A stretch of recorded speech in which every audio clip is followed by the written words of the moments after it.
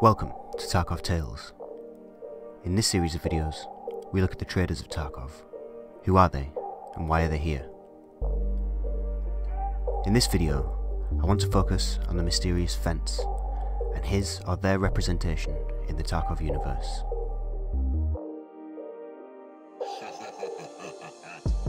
Some people say that there's a man inside the city walls that will buy anything from you, no questions asked. People with hot property can unload pretty much anything, although the price won't always be the best. Likewise, they say he sells anything you can think of, but it may cost the earth. Who is this man, and why is he here? The in-game description for Fence states, the conflict had barely started when Fence had already started setting up anonymous outlets for buying and selling goods.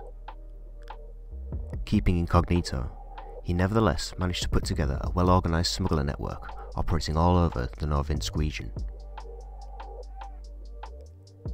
In the criminal underworld, a Fence, also known as a receiver, mover, or moving man, is an individual who knowingly buys stolen goods in order to resell them later for a profit. The Fence acts as a middleman between the thieves and the eventual buyers of the stolen goods, who may not even be aware that the goods are stolen. As a verb, the word describes the behaviour of the thief in the transaction. This sense of the term came from the thieves' slang tracing from the notion of such transactions providing a defence against being caught.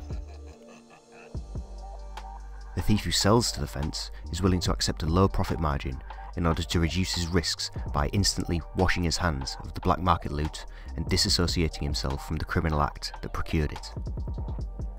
After the sale, the Fence recoups the investment by disguising the stolen nature of the goods via methods such as repackaging or altering the serial numbers, and reselling the goods as near to the white market price as possible without drawing suspicion.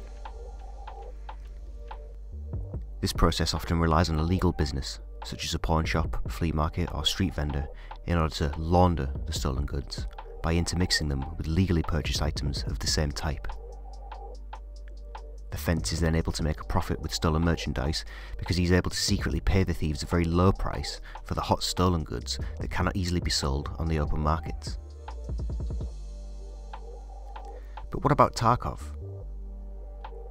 I suspect that the Fence that we see in Tarkov is not one man, but a network of scavs, who will take anything off your hands, but for a vastly reduced price compared to any of the other traders. I imagine that all this leads to one anonymous shady figure at the top of the network. He will buy literally anything from you, and his entire stock consists of items only sold to him by other PMCs, and he doesn't restock.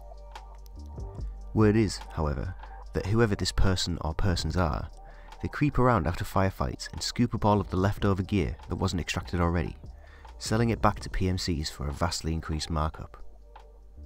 This, of course, is just a theory. Throughout our time in Tarkov, we rarely have any dealings with Fence at all and his network. He only offers us one job, and this only becomes available once we've completed every single other tasks for all of the other traders in Tarkov. Collector.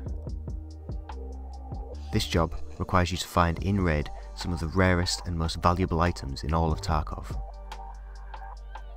Once we find and extract with them all, he rewards us with probably the most sought after item in the game, a Kappa container. This container is 4x3 slots and is the largest secure container available, making it the #1 item to have. But again, this is only available once you become a literal legend of Tarkov. For everyone else, the introduction of the flea market has made what was once quite a profitable business pretty much obsolete. Fence struggles in these hard times due to competitive sellers and auctions, cutting him out as a middleman. You can still snag a good deal from him from time to time, but that tends to be once in a blue moon. Unless he can adapt his business model, Fence will always be a small-time hustler in a city filled with bigger fish. His only saving grace is that he has access to the Kappa containers, but the steep hill involved in acquiring them will put off all but everyone except for the most dedicated. For the rest of us though, we can rest assured that even if no one else will buy our cheap shitty crap, Fence will. Thanks for watching, see you in the next one.